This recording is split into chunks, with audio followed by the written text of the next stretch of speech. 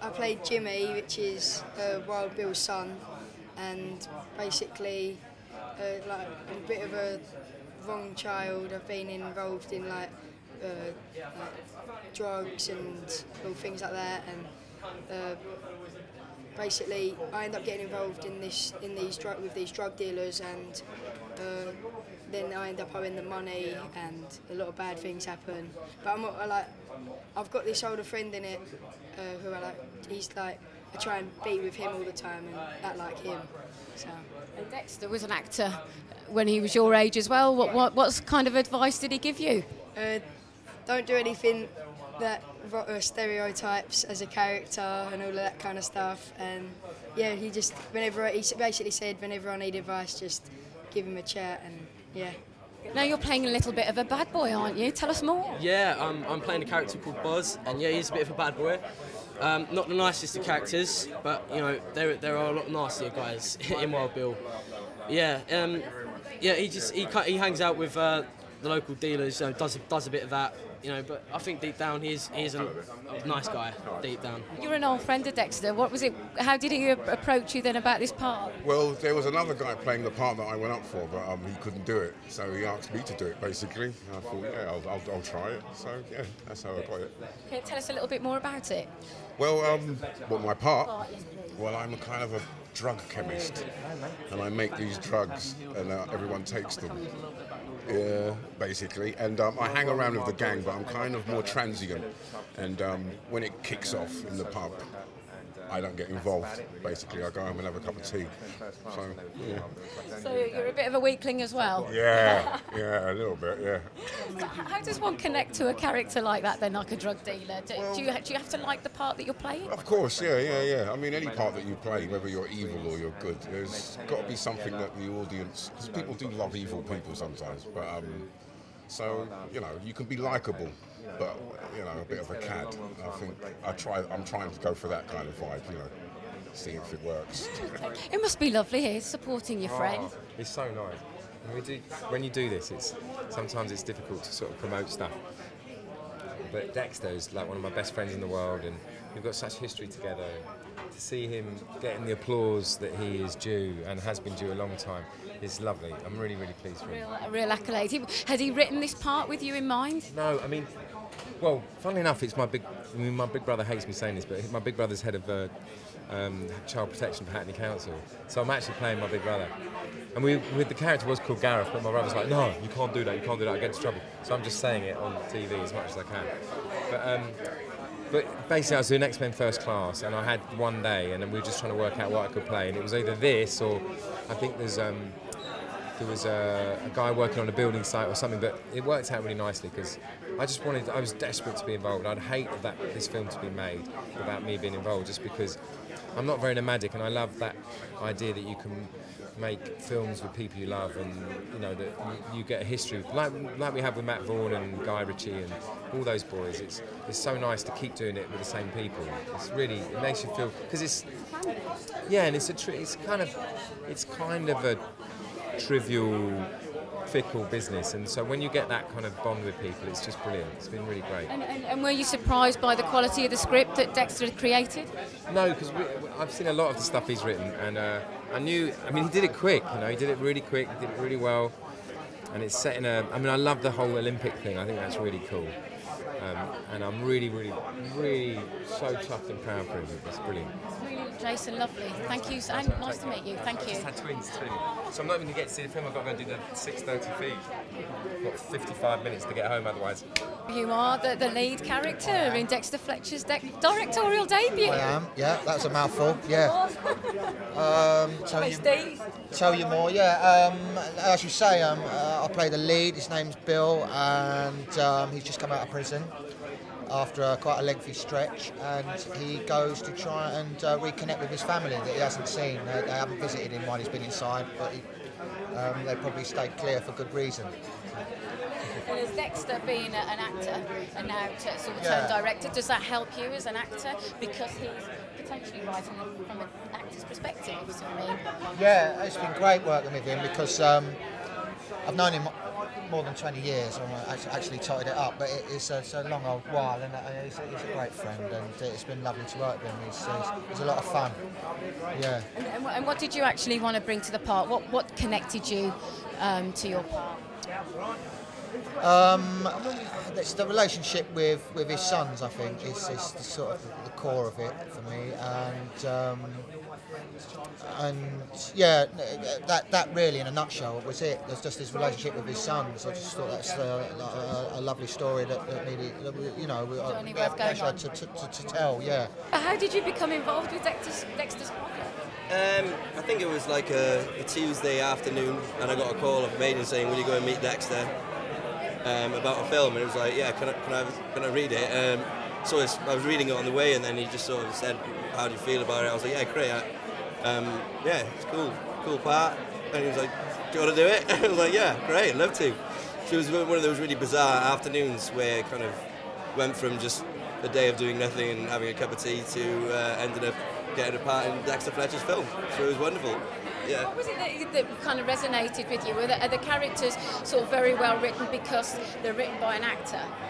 Yeah, I think as an actor, you kind of really understand what the actor has to do to do the part, and I think Dexter really understood that as a director as well. He was really supportive, and he knows what to say, and he knows when to push you and when to not and stuff like that. And he's really supportive, and he brings all his enthusiasm for life and everything he does onto the set with him, and it was just a brilliant experience. Is it inspirational for yourself as an actor at the beginning? Well, no, you're sort of doing very well in your career, I should say, but Dexter is a more seasoned professional. Does it inspire you to sort of keep going and maybe sort of helm your own project at one point? Yeah, I think one day I'd love to do that, yeah. I'm still sort of learning, and I always try to sort of watch what everyone else is doing on set. The actors and the crew and everyone, so you've got an idea of the whole thing, and one day I'd love to do something, yeah. Well, I've known Dexter for a while. We shot a film, Tristan and Isolde, a few years ago. So yeah, he mentioned this to me a while back, asked if I'd be interested. I said very, and here we are. At the BFI London Film Festival. Exactly. Wonderful. Is it great to see your friend as well, sort of doing so well with this film and getting a lot of critical acclaim? Yeah, of course. I mean, for me, the only question would be how come it took him so long? He's great. Obviously, for an actor, he is an actor, so he's a dream director. Lovely, lovely man. Very, very talented, and yeah, couldn't have happened or be happening to a nicer guy. Does it surprise you to see him sort of helming the film and running the show so well? Did you have any preconceived ideas of what it would be like on set? To be totally honest, I wish I could think of some funny gag to say I was so happily surprised, but I actually knew. I know him, I know what he's about, and I know this is his world. So I'd have been more surprised had it have been an F-up. Thank you very much. See, I bleeped my own expletive. Thank you very much. Welcome to the BFI. Thank you. Yeah. When you first read Dexter's script. Well, I don't know how I felt, but I was very excited at the prospect of working on it. I really liked the character, obviously. And then when I went for an interview with Dexter, we just got on straight away. We could talk honestly about the script, and that's very important when you meet a director. And it just seemed obvious that we'd work well together, so I was thrilled when I got offered the part. And what was it about Roxy that you connected with and wanted to portray? She was a lone spirit, really, sort of being battered around this very male world. And it was like she was caught in a place in life where she either continued further down a very dark alley or she sort of saved herself.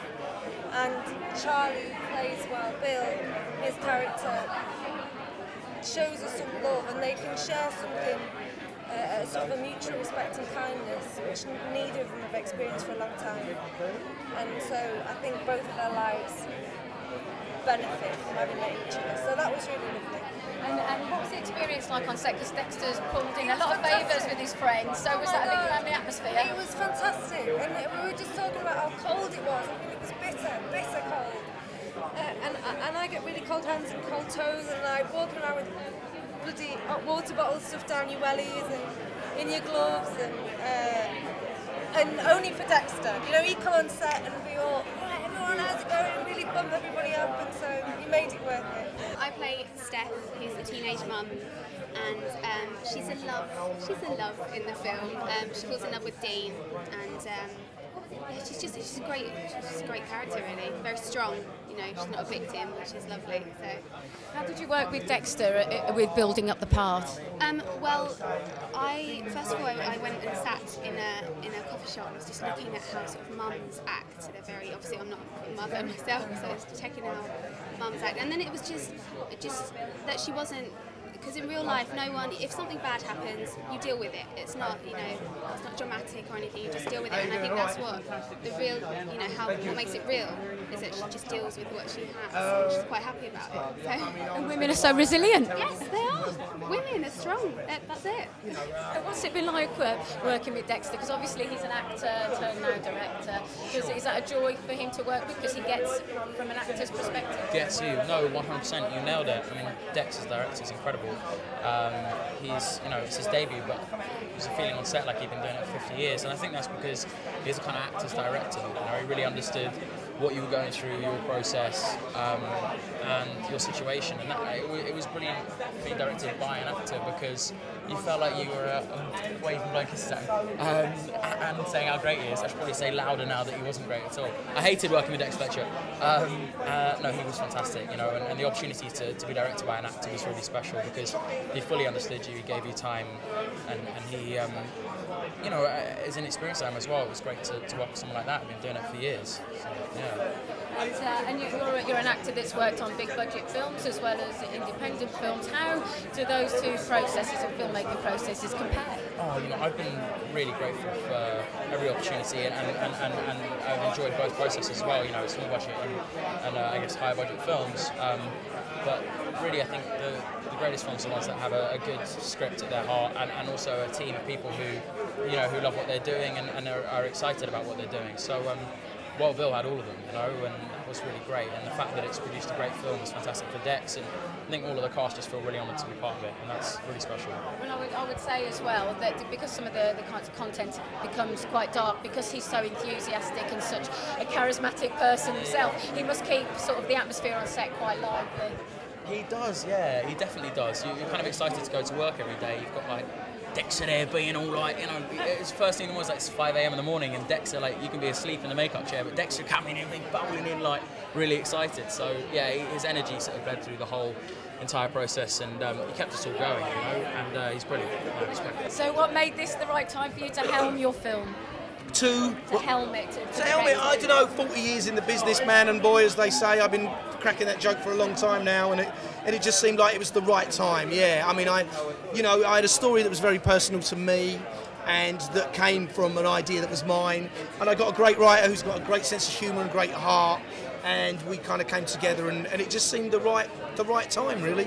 It's about time, yeah. Are you writing from an environment that you know about, and then that helps you create a narrative? Well, I know I wrote about characters that I felt I understood. I mean, Danny really took the story on board. I kind of created the characters. And I just started, the very simple premise was that there's a man who's a boy and a boy who's a man. And I think everybody kind of knows people like that. I'm sure you as a woman would say, I know quite a few men who are still boys, you know, but there's also a lot of boys who have a lot of adult responsibility, you know.